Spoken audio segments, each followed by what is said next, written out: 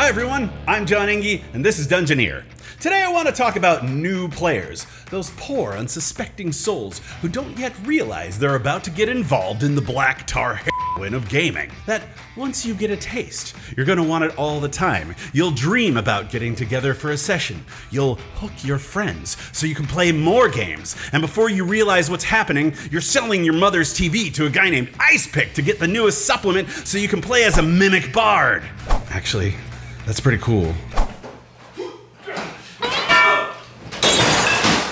Before you know it, you're squatting in an abandoned factory downtown, surrounded by miniatures, dice, and dwarven forge, and one day you catch your reflection in a pool of your own sick and realize you're Breaking Bad.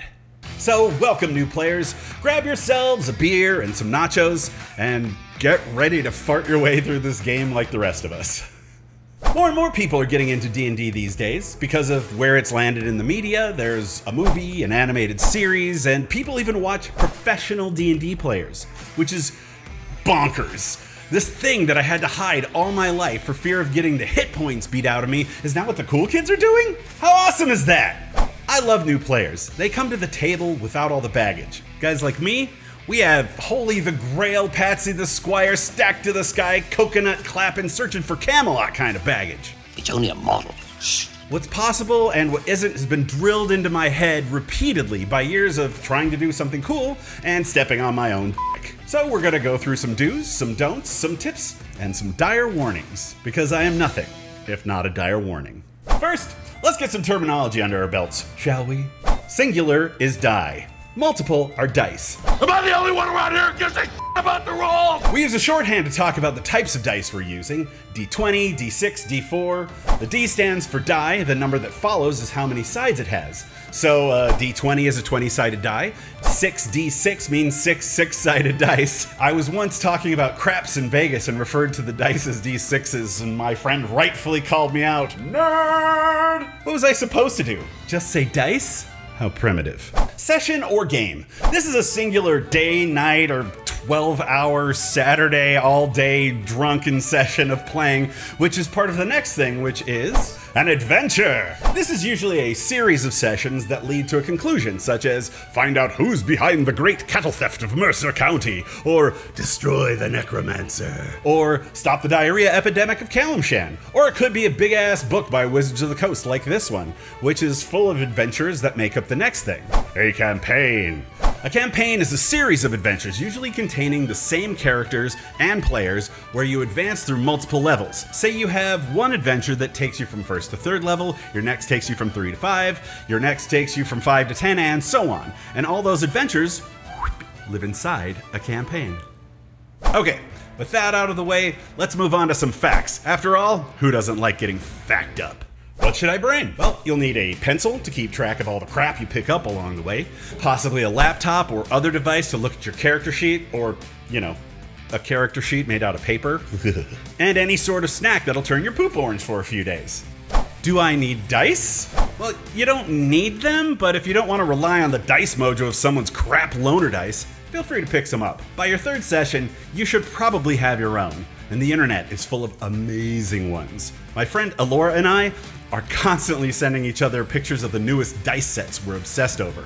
Because we are grubby little goblins, and we love them, and we must have them. Besides, it is fun to get your own dice. It's a way to make your game more personalized when you have a set of dice that match your character and your personality. I got some that are octopus. I mean, come on, there's hardly anything more satisfying than this sound. Also, I highly recommend getting a dice tray. Moving on! While we're talking about dice, let's go over the different types. This is a D20. You're going to use this for the majority of your interactions. Want to hit somebody with your sword? Roll a D20. Need to make a saving throw to avoid that fireball? Roll a D20. Trying to negotiate for the local goblin tribe not to slice off your ass cheeks and turn them into butt burritos? That's your persuasion check, and that's a D20. So when do you use all these other crazy looking motherfuckers? Mostly for damage. Here are the names of the other dice so you know what they are when you see them. The closest you'll ever get to a football. The Longsworder. Nerd Suppository. Not blackjack. More painful than a Lego. Should I watch some actual plays? Yes and no. Some actual plays can be intimidating with the level of acting or props. It's an impossible bar to set if you're not a professional actor or D&D player, which I'm still getting used to. Professional D&D players, we truly live in a wonderland. On the other hand, you can see funny things like this. 19. A natural And then what? you just have to like go. I can't do reverse math. And subtract.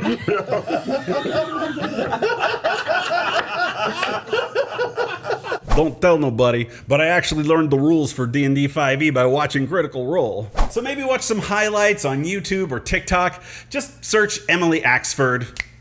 You're welcome. Do I need to do a voice? Only if you want to look super cool. No, not at all. If you like doing voices, knock yourself out. Plus, I find it helpful to differentiate your character from you if you're doing a voice, but it's completely optional. Don't feel pressured. I'll be doing a how not to do an accent video coming soon. Subscribe and hit the taco bell. What happens if I die? Well, if you die, we chop you into individual servings, seal your parts in Cheetos wrappers, and distribute the pieces of your body in a dozen places across the Southland. No, if your character dies, you don't get punished. Isn't death punishment enough? Oh, what are you afraid of? A fate worse than death? No, just death. Isn't that enough? Actually, chances are you're not going to die in your first session unless you have a really, really crazy, vindictive dungeon master, or you're playing 12 candles and then everyone dies. But if your character dies in D&D, you just make a new one and get back to playing. Go on, soldier, get back in there. Walk it off. How do I come up with a character? This might seem difficult if you're looking at this from a rules perspective, but my guess is you've seen a movie or TV show, right? Good. Think of your favorite character type from one of those, such as horny wilderness hunk, my first lesbian, hungry shortman, murder elf, stabby shooty pretty pony. That's how you're gonna end it? Grumbler! If you're using D&D Beyond, there's a built-in name generator that links to my favorite name-related website and yours, fantasynamegenerators.com. Some people are gonna try to tell you otherwise, but there is nothing virtuous about making up every name from scratch. Go here, type in the name of what you want, and they have an extensive collection. Hit it a few times, take the highlights, mix and match, and boom, you're done. You've got a name, you didn't have to spend all day with it, you could go about your business having joy in your life. Do I have to read the books? Please, for the love of God, no. I mean, unless that's your thing, then read till you're blue. But I actually want you to play this game. If you have to read 1,000 pages of textbook to do that, are you ever really going to? If you have a good DM, and DMs, this is a challenge to you, they will help you make your first character. The person next to you at the table will help you remember which die to roll. Hint, it's a D20. It's almost always a D20. All you have to do is bring your imagination and a desire to kill monsters. Am I going to piss off everyone at the table because I'm new? Okay, my first instinct, as you may have guessed, is to make a joke or bring some sarcasm to this answer, but I want to take it down and get serious for a moment. Listen to me, Booby. You're not going to piss everybody off. Your friends invited you to their game because they want to hang out and have fun with you. That's the majority of what happens in a session anyhow. We've all struggled with which die to roll, or what our spells do, or how the hell does proficiency bonus work. We've got your back. And if someone does get mad at you for not knowing the rules or being new in general, or they lose their patience, send them to me.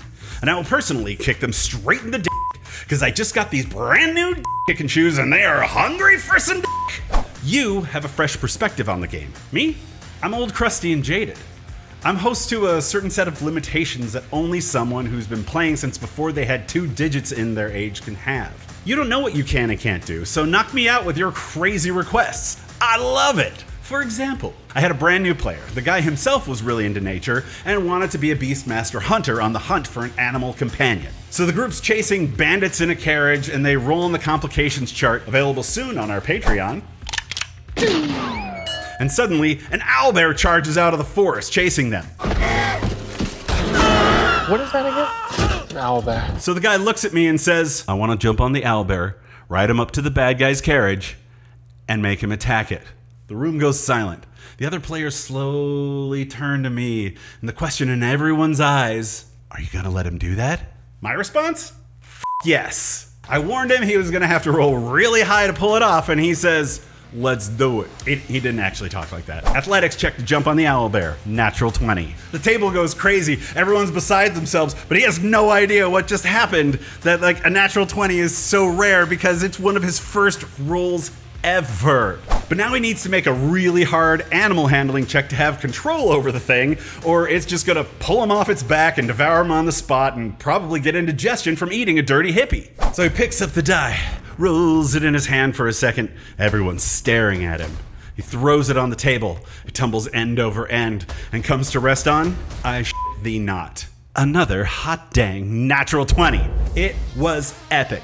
And I never would have even thought to try, because that's nigh impossible. I mean, you have to have the right DM. But I have digressed. The biggest question new players seem to want to know, but are a little reluctant to ask, what can I do? Well, you can try anything. You're gonna say, I'd like to cast a firebolt at the Hell Clown's head. Or, I'd like to approach the innkeeper and see if they have any special company on offer. Wow. Or, I'd like to jump off the stairs, swing across the room on a rope holding the chandelier, attack the bad guy with my rapier as the chandelier smashes down on top of the 5 flunkies at the table. Hell yeah, you do. Don't get caught up on the rules. Just describe the thing you want to do, and your DM will figure out how to do it mechanically and what you need to roll. And then you're gonna roll a what? Yeah. If an NPC talks to you, you can talk right back. It's like magic. The world is real. I like to start my players going into a tavern where I have someone ask them what they want to order directly to the players, which often makes them make this face. It's my favorite face. This is your chance. Try out a voice. Ask for a tankard of ale, a snifter of brandy, a boot full of beans, whatever tickles your fancy. Just remember this next rule. Don't destroy immersion. It ruins everyone's fun when we're all trying our best to lose ourselves in the game, and you keep reminding us it's not real. Yeah, we know it's not real. The kitchen's right there, and I get to go to the bathroom and a toilet, not in a bag of holding. The group of you have been on the road for some time, seeking your fortune, fighting monsters, and collecting treasure. But the last week has seen little action and much rain. You open the door to the Drunken Ox Tavern, and warm air hits your face. You'd almost forgotten what heat felt like. A dwarven woman, shirt sleeves rolled up past her elbows, her beard tied back and out of the way, holds 10 tankards in her arms as she runs past. Take a seat in the corner. What can I bring you? And you respond, I'll have a large pepperoni and a Corona, bro. We work so hard to create immersion, and if you do that, you're ruining everyone else's fun. Especially the DM, who put a lot of work into this game, and then made the mistake of inviting a trash person to their table. So anytime someone else tries to poke holes and remind us this is just a game, they're just a big old butthole, and nobody wants a big old butthole. I mean, how would you keep your poop inside?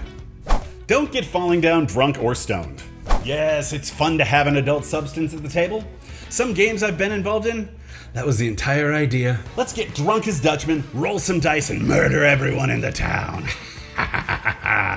Honestly, I don't think the DM knew what he was asking for when he invited us. If you get completely blotto, you're gonna commit the #1 sin at the gaming table, and I've already mentioned it a couple of times. Don't ruin other people's fun. And trust me, if you are falling down drunk and you can't take your turn, you don't remember the rules, you don't even remember who's at the table, everyone's gonna be mad at you, and you're ruining our fun. Trust me, I know something about this. Keep your head about you, or don't imbibe at all, is just a good ground rule. But hey, I ain't your daddy. You have every right to get kicked out of your gaming group at any time you want. I'm not gonna stop you. So I say to you, new player, come, sit at my table, drink of my beers, feast of my Cheetos. And if it's not for you, hey, nobody's perfect. But if it is, well, also nobody's perfect. But at least you can numb the pain of being a messy human around the table with your fellow messy humans while murdering monsters and robbing graves. And that's all for now. Just a reminder, there are links to the Dungeoneer Patreon below, and don't forget, like, subscribe, hit the bell, do all that stuff, share it with your friends on the socials. Because if nobody watches this, put a lot of work into it, I'm just gonna start drinking again. Nobody wants that. Except maybe the Jameson's company. They'll be fine. I have friends. They're pulling their weight. And then some. So until next week, check this out. Happy Jack's RPG Podcast is a great independent creator. They do a top-rated advice show and produce actual plays in lots of different systems. They never take sponsorships, so you know they're not giving you a heap of bullshit. They've been going since 2009, and even I make the occasional guest appearance. Check them out on YouTube and Twitch, and all their content is available as audio-only podcasts. Your life will be better off for it. Guaranteed. Not a guarantee.